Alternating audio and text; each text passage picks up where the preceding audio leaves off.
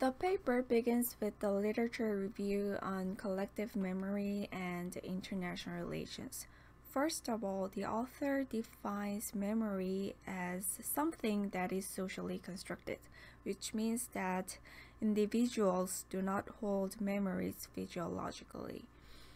In terms of its relations with politics, the author finds that previous literature focused on domestic politics, and they suggest that collective memory provides a source of legitimacy to political units.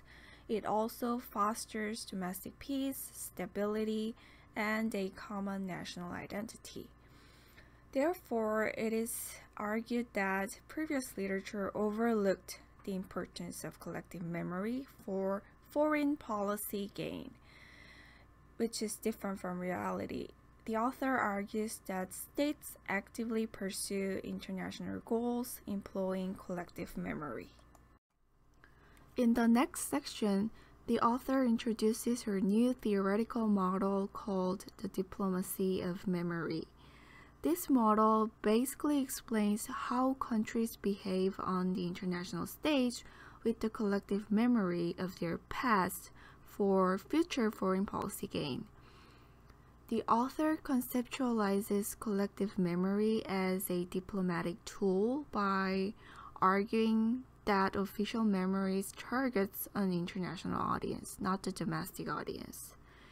In order to build a new theoretical model, the author borrows the two concepts from the previous literature. The first one is about the emotional diplomacy, and the second one is about the signaling behavior of a state. Emotional diplomacy model argues that states can use the projection of emotions as their strategic tool. And in this paper, the author applies the idea of emotional performances to her model and names it as memorial performances. And it is also assumed that states make costly investment for the success of their strategic use of collective memory, which is often called as signaling in the rationalist IR literature. And then the author identifies diplomacy with memory. According to the traditional construction of national narratives, there are the notions of the victor and the defeated. Based on these ideas, the paper proposes two different courses of diplomatic action, which are guilty perpetrators and innocent victims. The guilty perpetrators admit guilt and moral responsibility for their past wrongdoings. They often send gestures of remorse, shame, and apologies. However, innocent victims often deny moral responsibility for their past wrongdoings, but project notions of passivity and defenselessness. They avoid the signals of remorse, shame, and apologies, but aim to achieve recognition and compensation for their own suffering.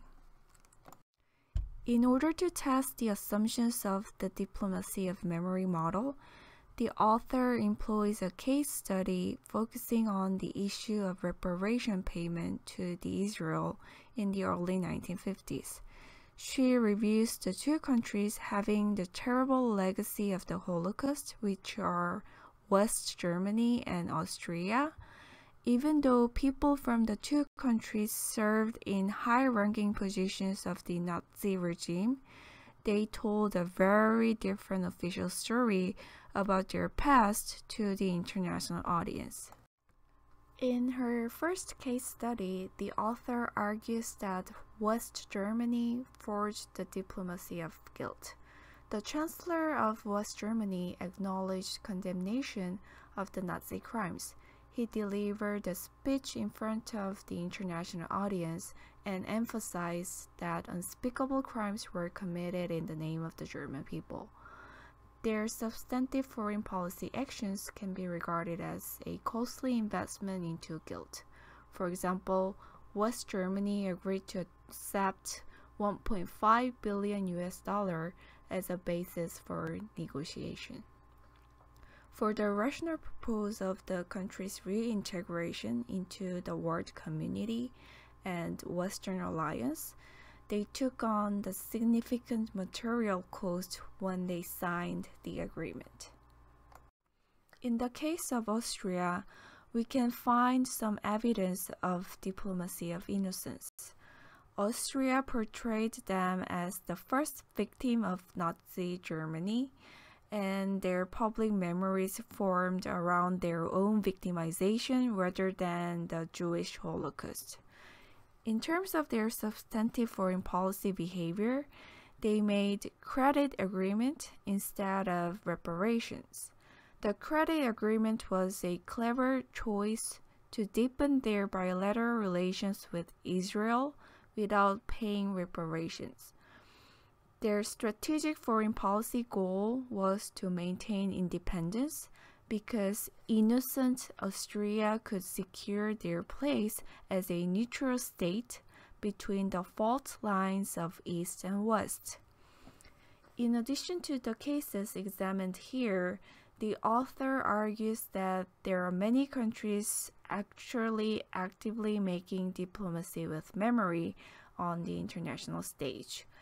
I believe finding evidence for the new theoretical framework of diplomacy of memory in other historical cases and theorizing its variants can be interesting for the future researchers.